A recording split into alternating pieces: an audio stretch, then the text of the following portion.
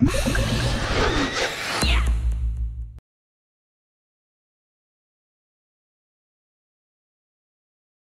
this is Dan Moskowitz. I'm going to walk you through some examples of what our new simulation engine, GlassBox, can do. These demonstrations are all about showing off simulation behavior and not graphics. Here's a coal power plant. It's a simulation unit. It contains resources like coal and workers. When active, it runs simulation rules that use up coal and create power and air pollution. Effects and animation are tied directly to simulation rules, so what you see is always a one-to-one representation of what the simulation is doing. This fire station is also a simulation unit. You can drop in additional units like garages to extend the functionality of your buildings. Maps define a distribution of resources throughout the environment. Forests, water, pollution are all represented as maps.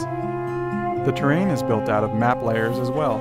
In this example, we see a terrain composed of bedrock, coal, and soil. Agents are simulation entities that carry resources from one unit to another. The most common types of agents in SimCity are pedestrians and vehicles, which travel along player-defined paths.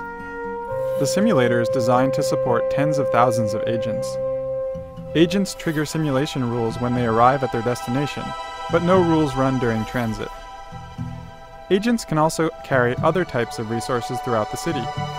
They can drop off a portion of power or water at each building and then be resent.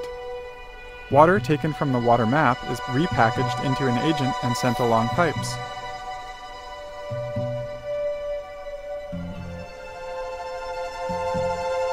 Zones are defined as an area along a path.